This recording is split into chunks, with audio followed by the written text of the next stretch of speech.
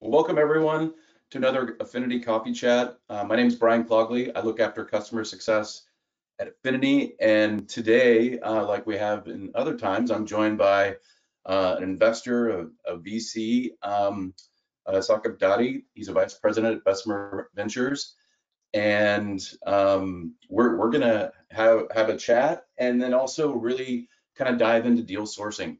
I know a really topical thing that comes up in most customer conversations that at least I have or folks on my team have. So let's dive right in. Welcome. How are you? Hey, Brian. Great to be here. Thanks so much. Awesome. Well, I appreciate you taking the time out of your busy schedule. Maybe if you could just kind of describe kind of what is it that you do here at Bessemer? So what's your role and what's your focus? Yeah. So I guess I can give a little bit of background on Bessemer, just to sort of level set a little bit. I mean, we're a long-standing, multi-stage venture capital firm, investing across, a bunch of different geographies, Silicon Valley, San Francisco, where I'm based, as well as New York, Boston, Israel, India, and now some satellite offices in London and China as well too.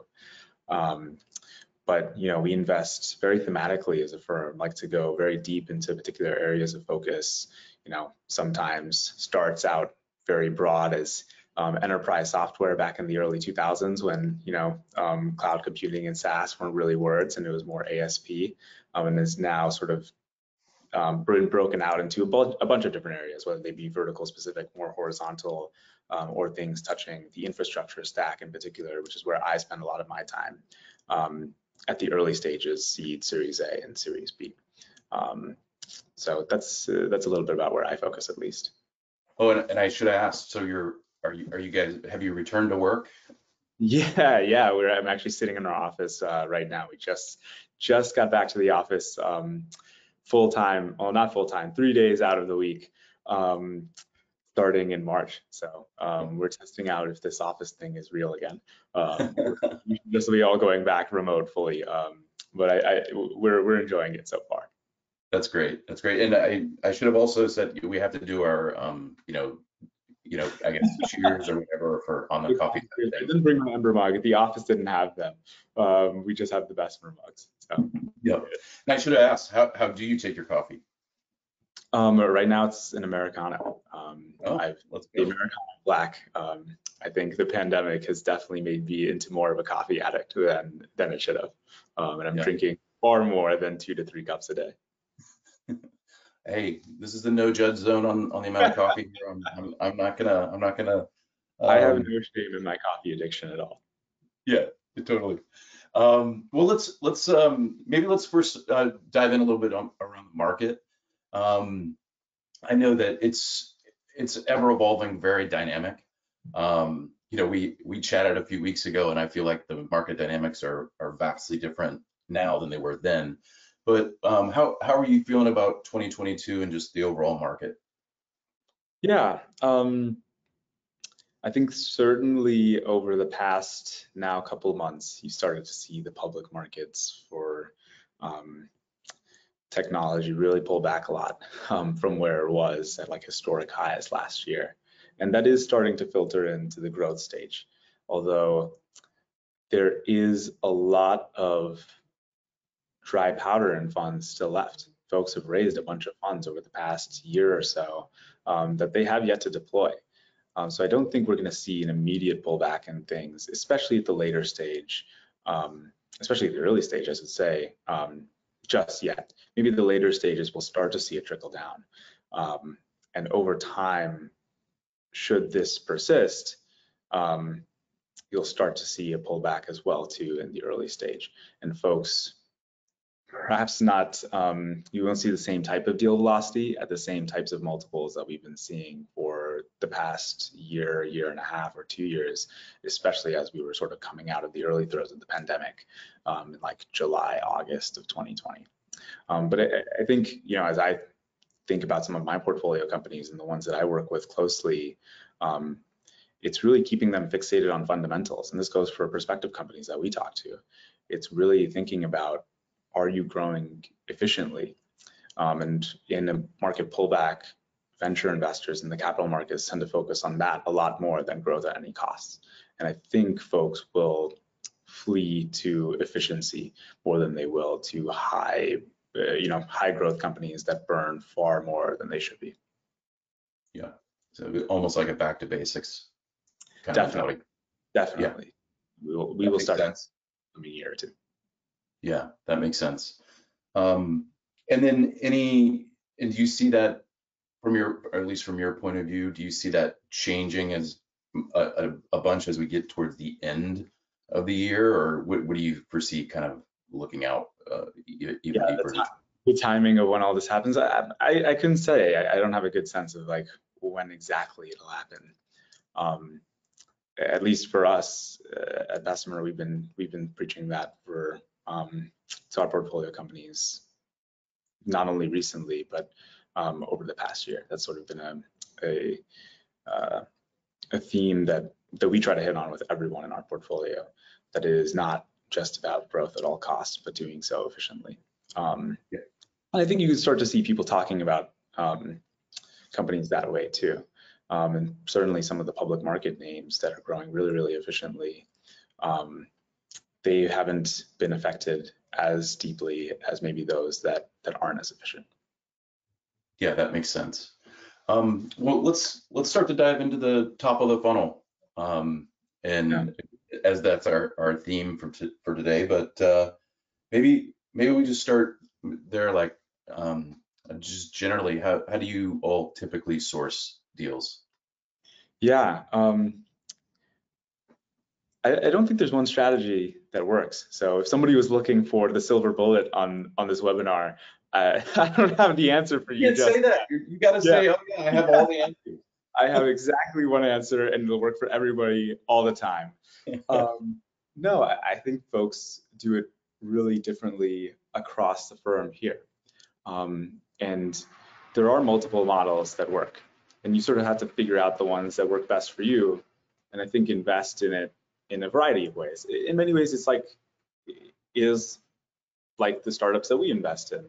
It's not always that one acquisition tactic for them works best 100% of the time from seed all the way until they exit or go public. It's about cultivating multiple sources, and that's some of it is inbound from other folks in your network, whether they be earlier stage investors or later stage investors where the opportunities aren't necessarily a fit, angel investors, or just employees at companies that you might know or familiar with some of the products that you might be diligencing or interested in, to very targeted outbound that, hey, I'm excited about this one particular area, and I want to go really deep into it and talk to all what I believe to be the most interesting companies. So there's multiple different paths to go about doing it, and I think as an investor, it really behooves you to do or to invest in all of them, or as many as you can, and see what the results are, see what bears fruit from them too. Well, maybe let's dive in a bit deeper. Let's dive in a bit deeper there. What are the sources or things that have you found that are unique or innovative from your perspective, that have worked really well? Yeah, I guess we can talk about it from both like the inbound and like quote unquote outbound side. On the outbound side, I've generally found having a unique perspective, whether it be in an area that's a little undercovered or perhaps isn't at the top of everybody's tongue, or top of mind for everybody in the venture community or in the investment community broadly just yet, is a really good place to start. One, because those founders probably aren't getting hundreds of other emails from other investors every single day who are like, oh my gosh, I'm so excited about your business. Let's set up 30 minutes on a Zoom call. And so you can have, I think, a deeper, less transactional conversation with those folks. given that they're maybe not pressed for time with thousands of other investor conversations. So that's one, maybe focusing on perhaps undercovered or historically underinvested in areas. And the second is if you do go outbound and you are trying to go after a company that's a little bit more, I guess, hot in the venture sense, you want to be really personalized and tailor it to them too, right? I think having a perspective as an investor, even if sometimes it's not necessarily correct, acknowledging that it's not always correct, that really helps you just get in the door with folks as well too. And it lets you test your own thesis to see if it might be a good fit, and you might be a good partner for the business moving forward. So that's on the outbound side. I think it's maybe having a unique perspective both on companies that maybe everybody knows is interesting or thinks is interesting, and secondly in areas that it's not interesting. That's important. And then inbound, for getting deals from your network and getting the best out of that, it's investing in it in a less transactional way. I think I've even myself in the past have definitely suffered from committing to relationships in a very transactional nature and making it very quid pro quo. And oftentimes the best ones or the folks that I found I get the best deal flow from in the long term are those where I've really just invested in the relationship, actually gotten to know the person, talk to them, spend more than a 30-minute Zoom call every other month or quarter, and just gotten to connect with them on a personal level and talk to them about what excites me and talk to them about what excites them, and maybe just share some of our learnings as well too. So it's about investing in less transactional relationships, and I think that makes you successful over the long term, and not just in the sort of quarterly or year-long time frame that maybe we think about sometimes in the venture community is, hey, I have to do X number of deals or want to do X number of deals by this period of time, because that's not necessarily the right way to frame the question, I think. Yeah, I mean, I'm kind of a biased source here, coming from the relationship intelligence platform, person, right? But that makes a ton of sense. I think your comment about being first into an industry, obviously that's super helpful too. I guess one thing that's kind of been top of mind for me is how much have things changed, like pre-pandemic, with specifically with sourcing versus now? I mean, obviously there's the Zoom factor, but anything else that has changed pretty dramatically? Yeah, I think definitely. So your point on sourcing, for sure. I think the nature of sourcing has changed quite a bit. I mean, as we've started to go back into the office, we're starting to have founders come back in to meet with us, and it's just a very different feel. I think Zoom, you can definitely have a lot of meetings very quick, back to back, and do a bunch of them. But there is an element that is missing from having an in-person meeting and just getting to sit next to somebody or maybe whiteboard something or sit right across the table from them and have a deep conversation. And so that's been lost a little bit over the past 2 years. I think that'll start to come back though, for sure, as things are opening up.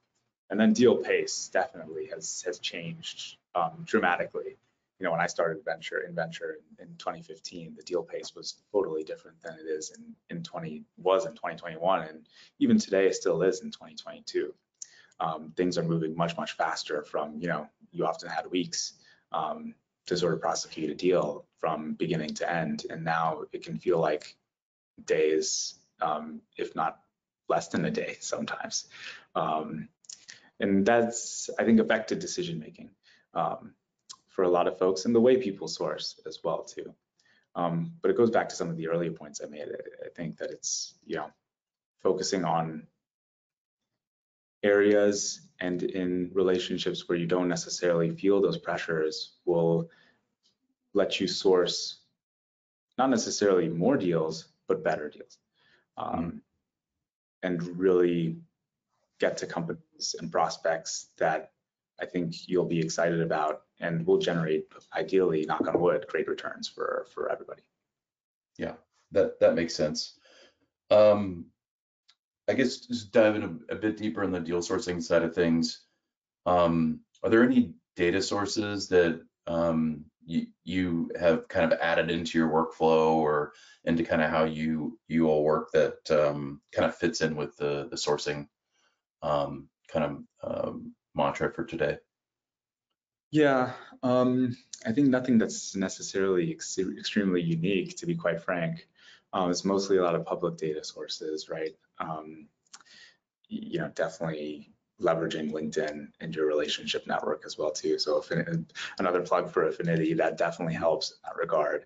And then classic things like web traffic and the like. I find oftentimes the thing that is the most useful signal is just folks that I know who are potential customers or are already customers of certain products. Like, that sort of feedback is invaluable and oftentimes like the best signal for whether a company or product opportunity is really, really exciting and you should be taking a closer look.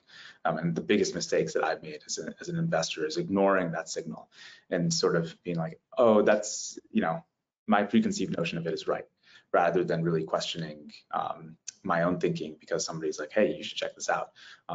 This is actually a really interesting product, and like really digging with them to understand why.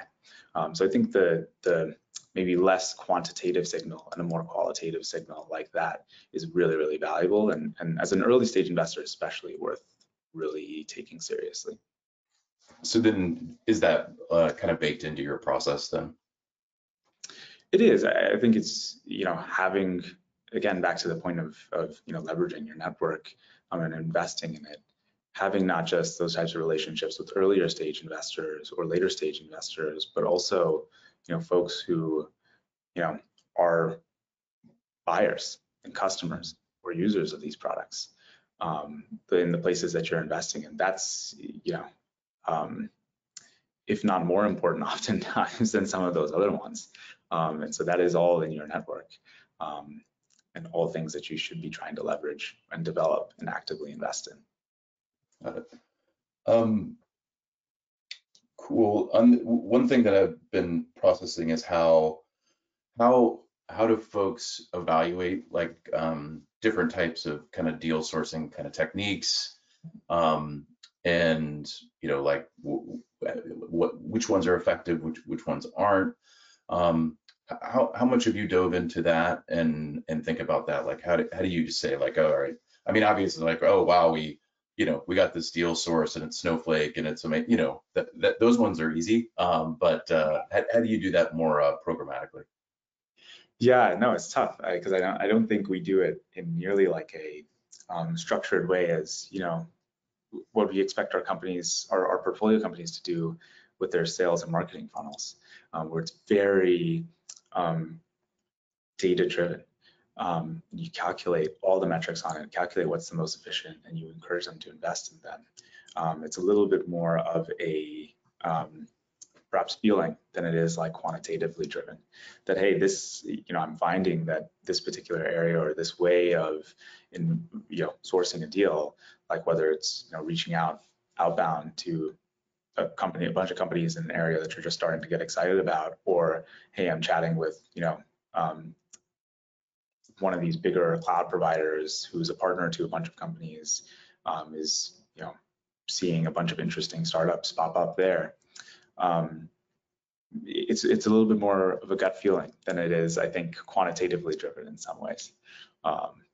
So maybe, again, not a silver bullet answer to folks, and something you just have to sort of develop over time. But I truly do think that's at least the way I do it, and I've seen a lot of folks do it.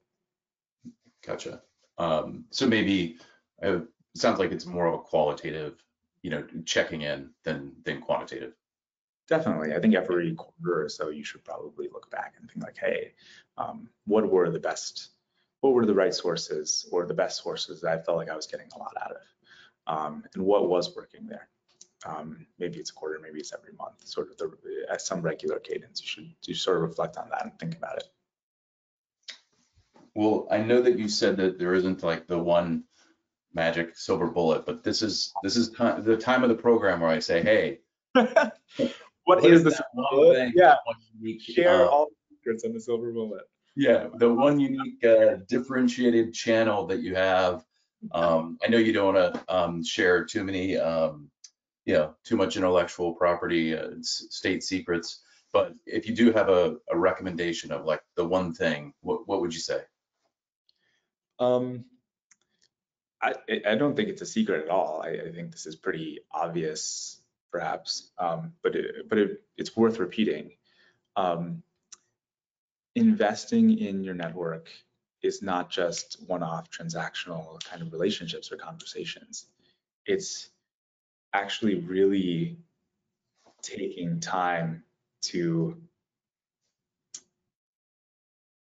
speak with folks who you're close to and sort of just bounce ideas off of and learn from, as well as expanding that network over time as well too. And I think, you know, a lot of the most successful investors that have been doing it for decades plus really benefit from that over the long term. You know, as investors, it's funny, our jobs are to invest in companies over, you know, a 7 to 10 year time frame generally is how long these things take to go from initial investment to exit. And yet I don't think we think about that, our sourcing tactics in necessarily the same way. But you should. It is also an investment in its own way. And those relationships don't often bear fruit very, very early on, and maybe the first year or two when you start out in venture and you start out your career, but bear a lot of fruit towards the end, and bear a lot of fruit in the out years. And so you have to invest in them up front, knowing that. And I think people intuitively know this, or they know this, and they'll say it like, "Oh yeah, that makes sense," but then it's hard to follow through because it doesn't immediately show impact just yet. Yeah, that makes sense. That makes sense. All right, any other parting tips that you have for the audience on deal sourcing, finding things top of the funnel? If anyone has a silver bullet, they should just email me directly. Yeah, exactly. I have their perspective on it as well too. I mean, I think you have to find what works best for you. I think having a combination of both inbound from folks and outbound is a good way to do it. Not just because it helps you explore, you know, when you're doing outbound driven sourcing, explore some of your own hunches or intuitions for what might be an interesting area or things you explicitly know are an interesting area. But it also helps you build your network, and then your network challenges you to think about new areas, and then you do more outbound sourcing. You know, these are like, some folks think about them just siloed. They each do their own thing and they're very different, but the funnels do play off of each other as well too. And even in your best portfolio companies, there's probably some amount of product-led growth, and eventually at some point some outbound sales layered onto that as well too, that works in tandem with that other motion also. And so to the extent I can encourage folks to do both, I'd do that. Yeah, great. Well, I really appreciate you taking the time to chat with me about what you're seeing in the market, as well as on the sourcing side of things. Hopefully we didn't get you in too much trouble with all the state secrets that you've shared, but this has really been helpful. I really appreciate your time, and I guess thank you to everybody for joining and listening in, and check back into the next coffee chat that's coming soon. Thanks a ton. Thank you, Brian. Thanks, everyone.